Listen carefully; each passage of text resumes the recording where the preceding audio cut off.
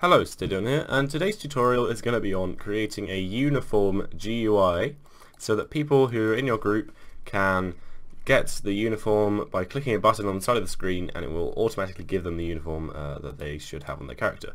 This will work with filtering enabled, which means it will take a bit longer than any other tutorials you might have seen on this, but the great thing about it is obviously it's future proof, because Roblox will be making basically every game have to be filtering enabled. It would seem very soon, so I'm going to make this filtering enabled because then, well, it's exploit proof, and it means that it's cross compatible with any game, filtering enabled or not filtering enabled. Okay, so firstly we're going to create the GUI that we're going to be using for this. So just make a screen GUI, and I'll call it uniform GUI, and then we're going to create a button inside here. And this button is going to be, we can call the button give uniform. Okay, and then in here we'll put the text put on uniform. Okay. Okay. So I'm also going to change the font. Obviously you can make this look like whatever you want. It's not. It's just whatever you want it to look like. Maybe highway. I just put source sans bold. Right. Okay. So now I'll change a few more settings. So make it sort of a maybe greeny color. There we go. That's fine. Okay. Now we have a put on uniform button. I'll put it halfway along the screen. You can position this exactly how you want to position it. You don't have to position it in any specific way. So 0.5, 0.2. Oops, I did that in size by accident. I accidentally resized it instead of moving it, so I'll just resize that again. There we go. Okay, so we're going to put this halfway along the screen. I'll put it at the bottom of the screen as well, so 0.9, 0.95.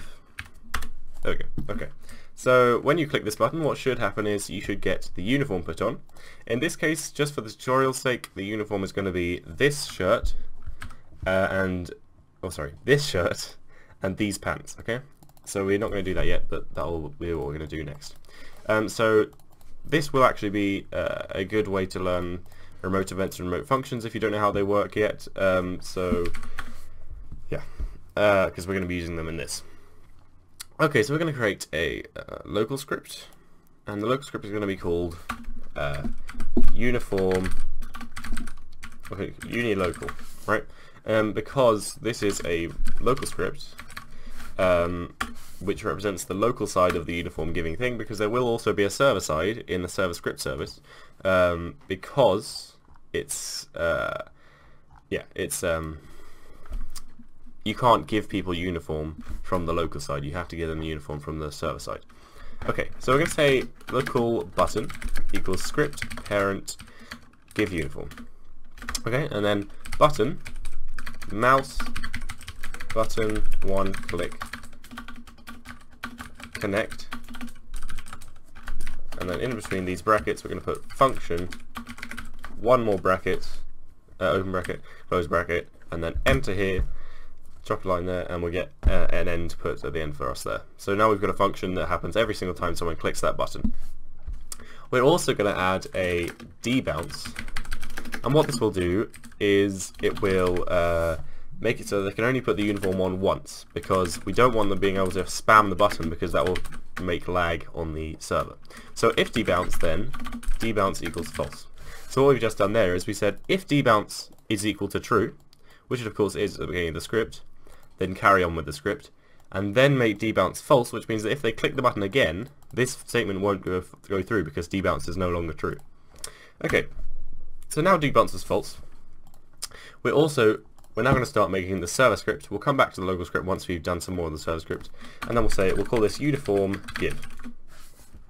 Okay, and here we're going to define a variable called event, and this is going to be a remote event, and to create the event we'll go instance new and then remote event.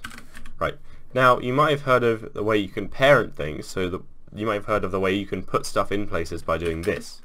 So game replicated storage, but you can't do that anymore. That's actually very laggy. Someone said that on the developer forums on Roblox because it was an admin or something. So don't do that anymore. You have to do event parent equals game replicated storage. And what replicated storage is, if you didn't know, is a place where both the client and the server, so both server scripts and local scripts, can communicate. They can both access it and they can both edit it. So we're putting an event in this replicated storage, which the local side will be able to see. Okay, and then we're saying we're going to say event on server event connect, and we're going to create a function here called function give uni PLR, standing for player, and then uni, actually, yeah, we don't want to do that, just PLR. Okay, and then up here we're going to define two more variables.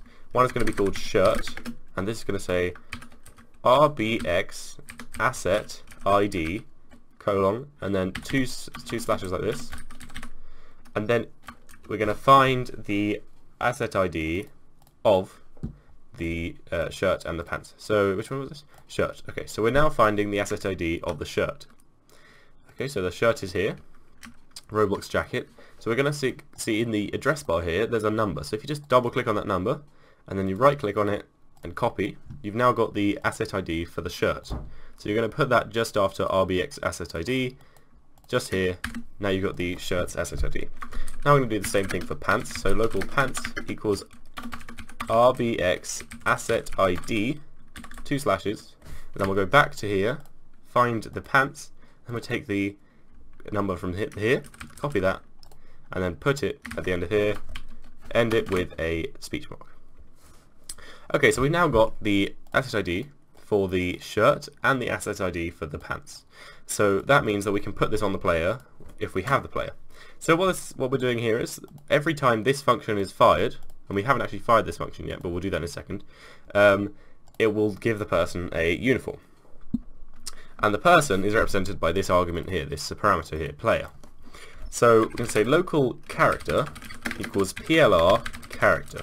And what that represents is the player's character in the game. And then local shirt equals character shirt. Local pants equals character pants. Okay? Let me just really quickly check that those are the right names. Here we go. So just to show you what that is, we've got, actually I haven't got any shirts or pants on. Let me just really quickly put some on, just to test, just to show you what those refer to. So I just really quickly put these on. Something. Ooh, just put this on. Right. Okay. So now if I play the game, okay, as you can see here in the player, we've got a shirt and we've got pants. These are both the shirt and pants of the player, right? Okay. So I can go back. Okay. So this refers to the shirt in the character, and this refers to the pants in the character. Right. So now what we're going to want to do is we're going to say shirt. And then we're going to want to use the shirt. So what we're doing is we're going shirt template, and then putting the asset ID in there, and we're doing the same thing here but for pants template. So shirt template equals shirt, because the reason we can do that is because shirt with a capital S refers to this, and shirt with a lowercase s refers to character.shirt. Okay, and then we're going to say pants template equals pants with a capital P, right? Because remember, shirts with a lowercase s refers to the character's actual shirt, because we've already defined that, and shirt with an uppercase s refers to the number, and then pants with an uppercase P refers to the number, and pants with a lowercase p refers to the character pants. Okay, so we've now actually given the person the uniform. Okay, but we haven't actually fired that function yet. So to fire that function, we're going to want to first go back to the script actually, and we're going to want to add another line. So we'll drop a line on the second line here, and on third line we'll say event name equals uniform give event. Right, and the reason we've done this is so it's easier for the local script to be able to find this remote event. Okay, so we're going to have another argument. We're in the local script, back in the local script again. We're going to have another argument called local shirt event, well actually uni event we'll call it because it's not just shirts, equals game replicated storage wait for child. So that means it will just wait until it can find it, and then we'll call it uniform give event, because that's what we've called it in the server script. So here the event is called uniform give event. Okay, so now once we've done all of that, we are going to fire the event using this. Now when you fire a remote event, the player, if you fire a remote event from a local script, the player is automatically one of the parameters, so you don't have to type it in. So you just say uni event and then fire server. Literally all you have to do. I spelled event wrong. There we go. Okay, so now let's test this. So we play the game and we want to put the uniform on, so we just click this. Let's have a look at this. What's on here? Past value is not a function. 15. Sorry, let's just see what that is.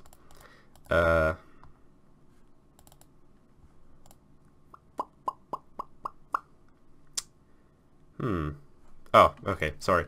I forgot to put give uni inside these brackets, that's why. So you need to put you give uni in these because it's saying when the event is fired, trigger this function. I didn't actually put that in between the brackets though. Okay, so let's play again. And now it should work. Okay, so we click this button, and now it should have given it to us, but I'm not really sure why it didn't. Let me just check that. Ah, yes, okay. So what I've done wrong is, instead of getting this ID, what you actually want to do is you want to go to -1 from this ID until you find the texture for the pants. So as you can see, we -1 from it and we get the texture for the pants immediately. So then we copy this ID and then put it back into this script for pants because it's actually the wrong ID here. And then we'll do the same thing for this one. So we just -1 from this ID. So that's the wrong one. So we'll just minus another from this ID. So 2 instead of 3. That's not the wrong one again. So we'll go to -3 from this ID. There we go. So now we found the right texture. So now we're going to copy this ID. Hold on, sorry. There we go. Copy this ID. And then we're going to go back to here and we're going to change the shirts aestheticity to that. Okay. So now when we play the game and we click put on uniform, it now puts on the uniform and we can't click it again. But if we reset our character,